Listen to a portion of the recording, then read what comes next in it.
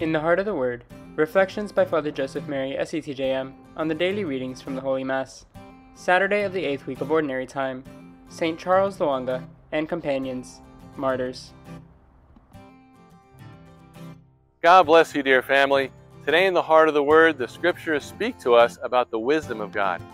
The elders and high priests asked Jesus by what authority he is teaching in the temple and even stopped the temple sacrifices.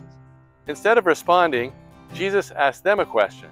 The baptism of John was of divine or human origin. The elders decide not to respond, since if they say what they believe, that John's baptism was of human origin, the crowds will stone them to death.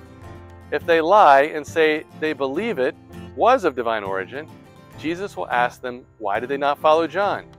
So to avoid the consequences of their own opinions and to try to trap Jesus, they say, we do not know. And Jesus responds to them, neither shall I tell you by what authority I do these things.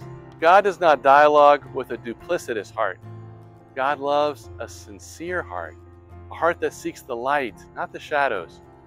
In the responsorial psalm we pray, the law of the Lord is perfect, refreshing the soul. The decree of the Lord is trustworthy, giving wisdom to the simple, more valuable than precious gold and sweeter than honey. The human heart is not made for lies and manipulation, selfishness and greed. No, the heart is made for God, and the soul longs for God like a deer longs for running streams. For this reason, St. Paul writes, let the word of Christ dwell in you richly, giving thanks to God the Father through him.